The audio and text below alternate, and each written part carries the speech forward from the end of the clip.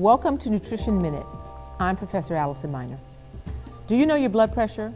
Many people don't, and what you don't know can kill you. Did you know that you can reduce your blood pressure through diet, exercise, and weight loss? A study sponsored by the National Institutes of Health called Dietary Approaches to Stop Hypertension, or DASH, showed that a diet low in saturated fat, total fat, cholesterol, and sodium, but high in fruits, vegetables, and low-fat dairy, could lower blood pressure as much or more than medication alone. Another benefit of eating the DASH way, it helps to lower your weight, reduce blood cholesterol, and reduce your risk for certain cancers. It's best to have your overall health monitored by a physician, but do ask him or her about the DASH diet plan.